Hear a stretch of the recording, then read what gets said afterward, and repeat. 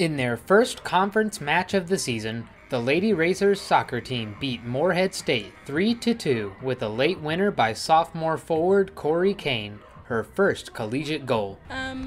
Right when I was about to go on, he actually told me to stay back because we needed to get the game and settle it. But once they scored, I just saw Hattie going up there, and I was wide open in the middle, and she just passed it to me and just tried to finish it. Originally, I put her on when it was 2-1, and I said, "You're not going forward. You're just going to sit there and protect."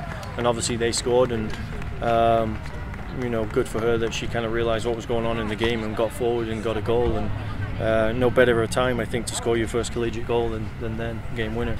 It's been a little bit of a roller coaster all season. Tailored two halves. I thought the first half was probably the best we've played all year. We were fantastic. We created chances. We scored 2 goals. You know, we limited them with the stuff that they did. And then second half, you know, I think probably more credit to them. They came out, put us under pressure, and stopped us playing a little bit. And although they did that, I felt we still looked and felt a little bit comfortable. And then all of a sudden they hit 2 bombs, and then the game's 2-2. But I think just talking to a couple of people, I think personally, I'd love to have shut out and won 3-0. That would have been awesome. But I think for the team, this does more, because now we know that we can come back after, you know, being 2 goals up and then being pegged back to 2-2.